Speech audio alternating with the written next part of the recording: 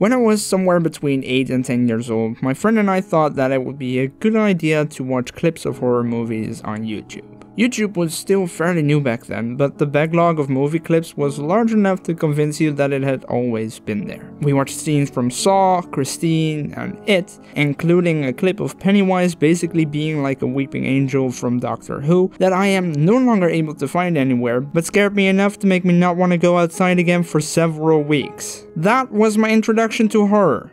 I believe that a lot of who I am comes from who I was between the ages of 8 and 12. My love for video games, writing, creating, but not my admiration for horror. Horror. I hate the word. I was very easily scared, and just like many people, did not appreciate feeling that way. Even this scene in the 5th Harry Potter movie scared me so much that it gave me nightmares. No, my love for horror came later, and interestingly enough, it's because of video games. More specifically even, YouTube Let's Plays. 2012 and 2013 were the years YouTubers like PewDiePie and Markiplier started getting big playing similar kinds of games. With them, plenty more YouTubers joined the party, but I only recall watching these two run through the seemingly infinite halls of Amnesia: The Dark Descent, or Fear the Static that was Slenderman: The 8 Pages. I think the reason I only remember these two is because I still watch them to this day. Their videos on horror games were something new to me, as well as to a lot of other people. They were scary, but because of the jokes and the silliness in between the suspense and the panic, they were fun. I wanted to watch them right as they came out, and then I'd watch them again, laughing more and more with every second either of them got more scared. With the rising popularity of little indie horror games on YouTube at the time, more and more games were being made, often of bad quality, but they were still a great viewing experience. Horror was fun. But was it scary?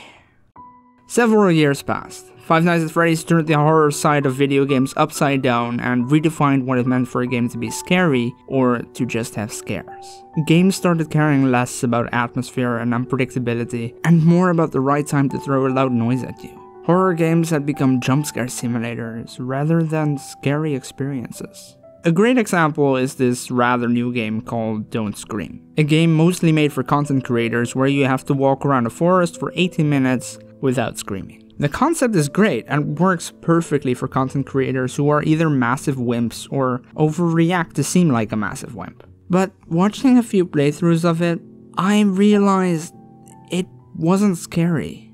The atmosphere is amazing. Getting dropped in this near perfect looking forest, so real it gives you goosebumps. It just instantly made you go, oh man, I'm in for a treat here. It makes your skin crawl with every subtle noise you hear. You start to sweat and oh man, this game is scary. But then a jump scare hits, and then another one. Birds quickly flying away in panic, a monster rushing towards you, or any of the other 70 or so other jump scares. It is no longer about the fear of not knowing what to expect. It is no longer about a fear for an unknown monster in an unknown location. It's the fear of getting scared, knowing that any second now something could jump at you. Who cares what that thing is? Because that's not the thing you're scared of.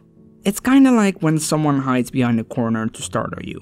You'll jump, but then you'll get angry or you'll laugh. You're no longer scared because they are not a danger to you. Now, imagine that you're in an abandoned building. You're not sure if your friends are ahead of you or behind you. You're not sure if you and your friends are alone even. Every step you take, every doorway you enter, it's eating away at you. Like, what if you go around the corner and someone's there? What if you see or hear someone move? Or worse, what if it's not someone, but something? Something not human. Now that is scary. It's what made the movie Bird Box so much scarier than if it had shown you what monster you couldn't look at. Or A Quiet Place until it showed you the monster. But even with that one, it's not about the jump scares. It's about a fear of what could happen. It's basically what makes Talk to Me a good movie and Smile a bad movie. But do horror games still do any of this? Or are they all just there to startle you?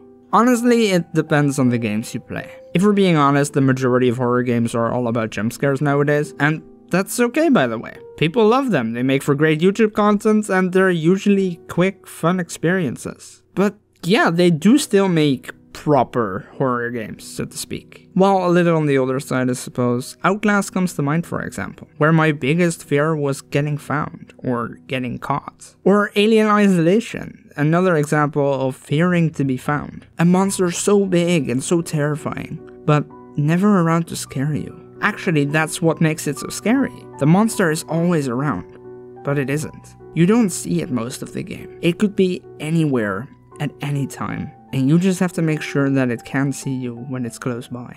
Same with Resident Evil 7. Apart from being disgusting in many ways, thus already making you incredibly uncomfortable, the feeling of constantly being hunted, or not knowing what's to come, is dreadful.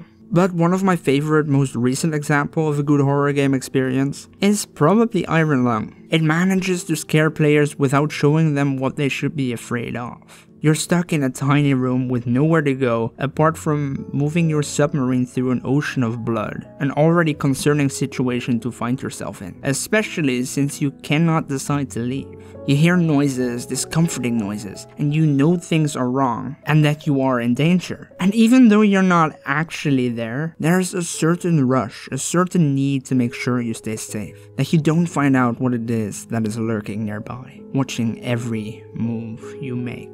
It's a short game, and it's not particularly groundbreaking gameplay. But if you can unlock an entirely new fear for your players, I think you've done a great job. So, yes, horror games are still scary. But unfortunately, the majority isn't. Actually, scary experiences don't sell as well as jump scares do. I would love to see more games like Iron Lung or PT or Resident Evil, and I know that there are great indie developers out there trying exactly that. But it'll be hard for them to stand out among the many games that are just out to give you a quick scare. I just know that I'll be looking forward to being scared to my core by whatever horror game finds the next great way to build a proper horror atmosphere. Or maybe I should just try to make my own. Alright, thanks for watching, subscribe, see you next time.